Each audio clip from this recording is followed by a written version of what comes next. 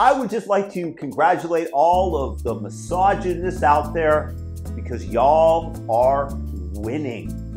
You don't like women and you are managing to erase them from the face of the earth. Anything that was formerly special about women, the fact that they're able to give birth, according to the radical left and the misogynistic trans activists, men can do just as well.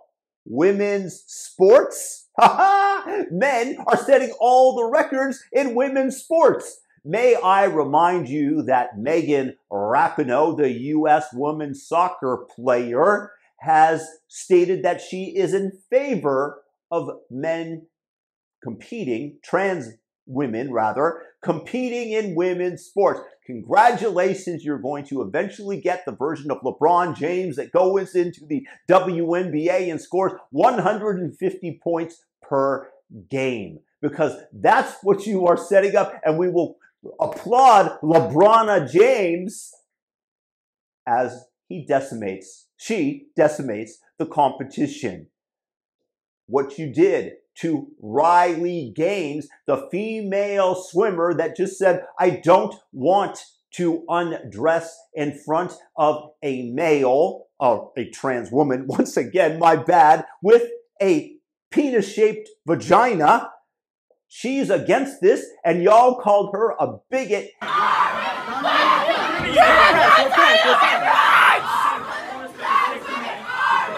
Beat her and chased her into an area where she had to hide and demanded ransom money in order to let her out. And you let it be known that she was a transphobic, bigot, hateful, and likely racist too. Bye, bitch!